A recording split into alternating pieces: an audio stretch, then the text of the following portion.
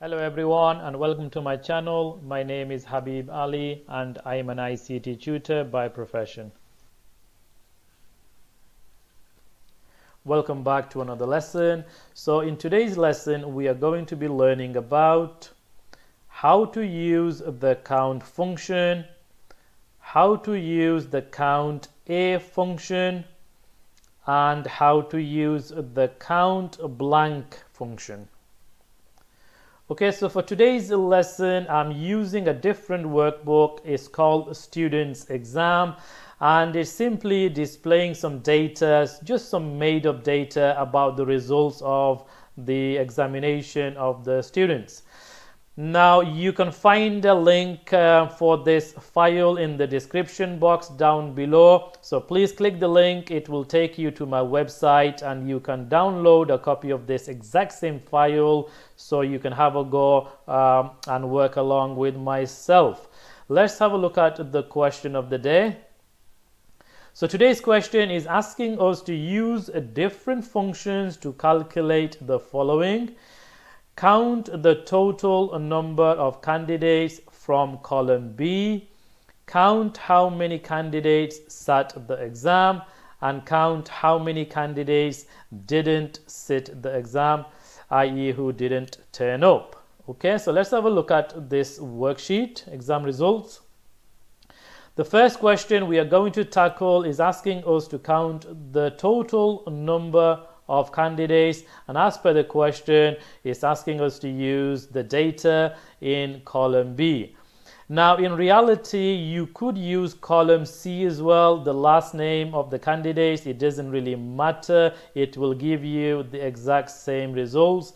Now the function we are going to be using to tackle this question is equals count A function.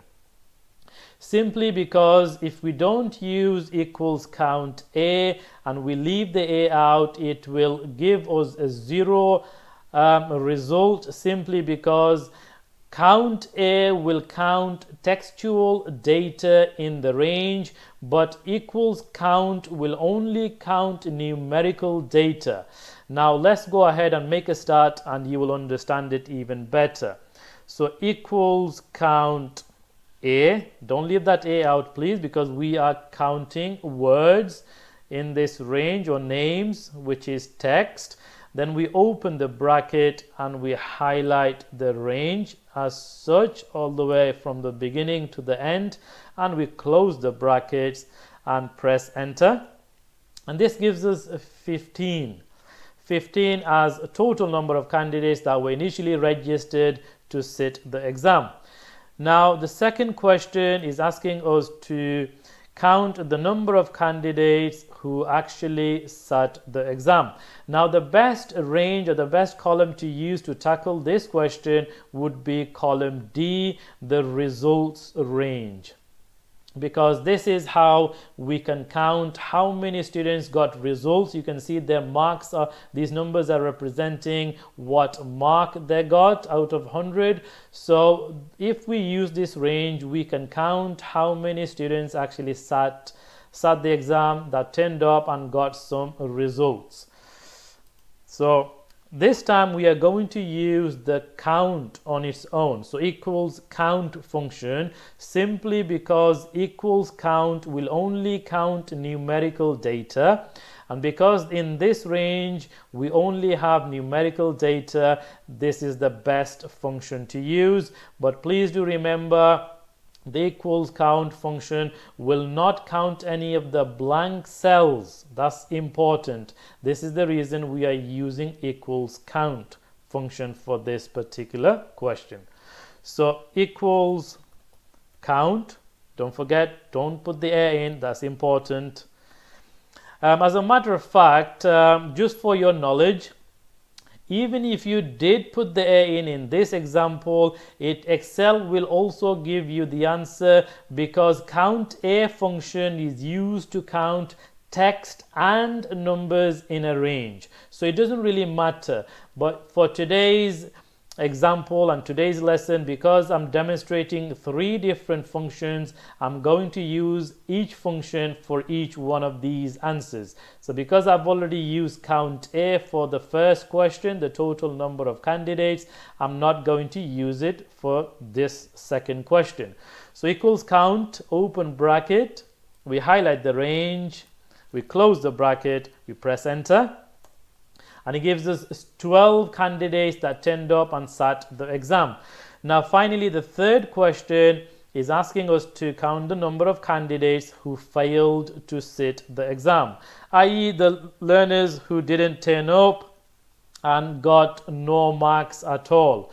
So if we were counting in using this range again, because this range tells us the candidates who did not turn up and got no marks at all, i.e. the cell for them. So for example, Caroline here, she's got nothing, hence her cell is a blank.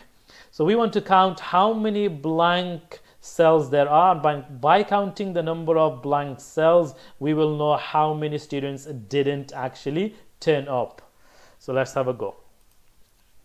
The function is equals count blank and then open bracket, and then we highlight the range again all the way down, close the bracket and simply press enter. How many do you think we should get? Well, we can count it. It's a very small amount of data. There's 1, 2, 3 blank cells, and also if you do 15 minus 12 is also 3.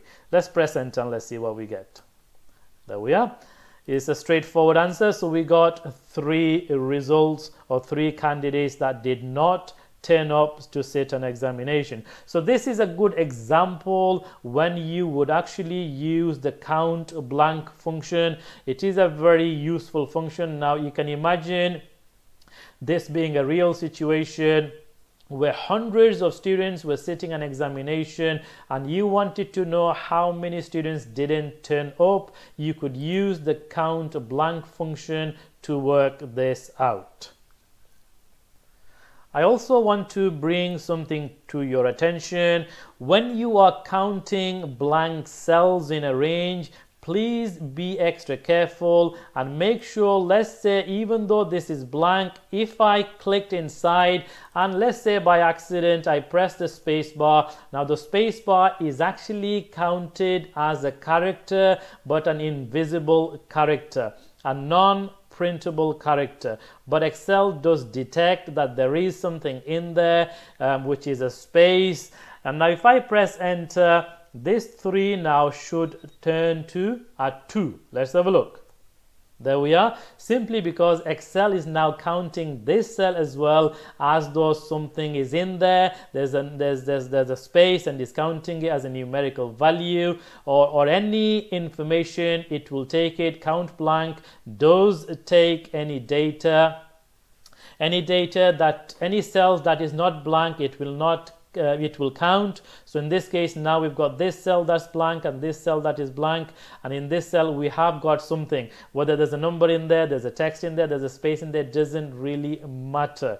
So this is why please be extra careful when you have blank cells and make sure there is nothing in there at all. So I'm just going to click inside here and just press the delete button on the keyboard and now press enter, or you can see straight away I have 3 as my original result. So that's just a pointer for you to understand and take it with you further for your understanding. And this concludes today's lesson. So please do like and share this lesson and subscribe to our channel if you have not done so. And I shall see you over in the next lesson. And until then, please do look after yourself and goodbye for now.